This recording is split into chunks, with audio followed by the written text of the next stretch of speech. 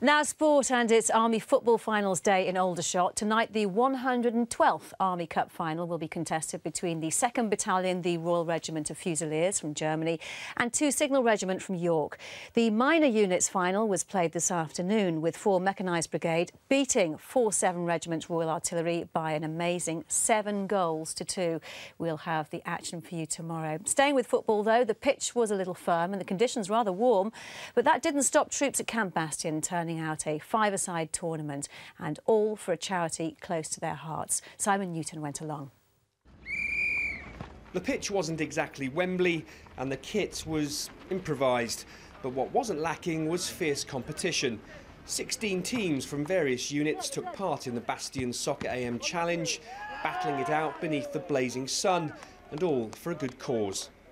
Yes. The cause, we're raising money for Help for Heroes, obviously towards our wounded soldiers. That's the charity I chose, and that's what we're working towards now.